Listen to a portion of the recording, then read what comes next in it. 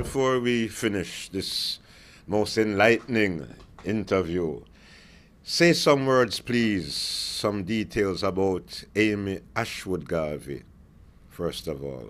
Amy Ashwood Garvey, co-founder with Garvey of the Universal Negro Improvement Association African Communities League.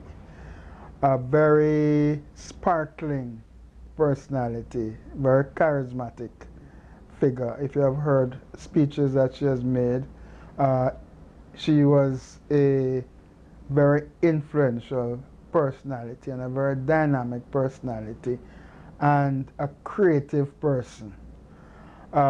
She, of course, was married to Garvey for very good friends, got married, and the marriage did not last. Fell apart, right?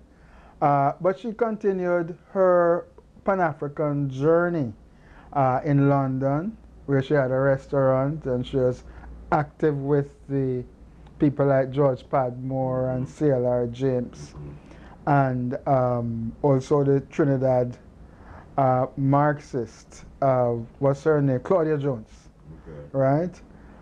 Who was the pioneer in the carnival in England, in Notting Hill Carnival, pioneer, and newspaper publisher. Ashwood inspired her. Ashwood was also involved with Liberia, was good relationship with Tubman. So she visited the African continent, several places, and Marcus was not able, because of the British ban, refused to give him permission to go to Nigeria in 1922. So she did what he was prevented from doing. One of the projects which we're going to be working on, that she died in 1969, but no one remembers where she was buried in Calvary Cemetery. So I'm working with the Roman Catholic archivist Peter Espute and the Dr. Shani Roper, who is research officer at Liberty Hall, to get a group of people to comb through so we can have her grave restored and recognized. We have to do better than that in how we treat our ancestors. We know where Amy at Jake's was buried, in the Halfway Tree Anglican Church, and that's well maintained. But we have lost track of Ashwood. So that is an outstanding task that needs to be done between the Catholic Church and really the Institute of Jamaica to locate where the burial spot was.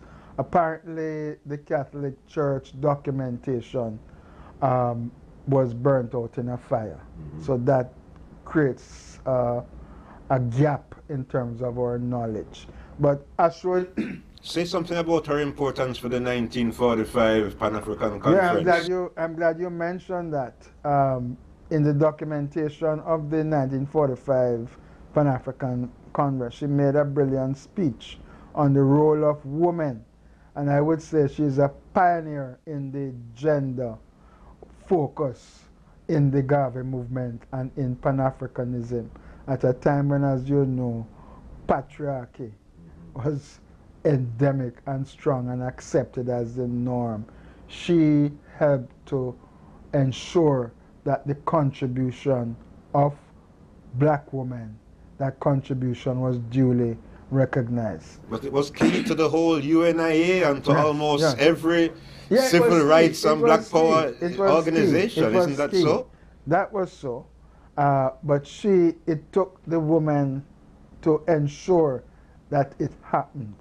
And when you read the conference, particularly the 1922 convention, women were in uproar because they were making critique and affirming their role as leaders in the movement, not only accepting what they were assigned. So a vibrant discussion was taking place within the framework, and she is part of that. Very independent in her thinking and in her way of being in the world. Again, somebody who never worked for anybody in her life. Didn't go to work at 9 to 5 and so on.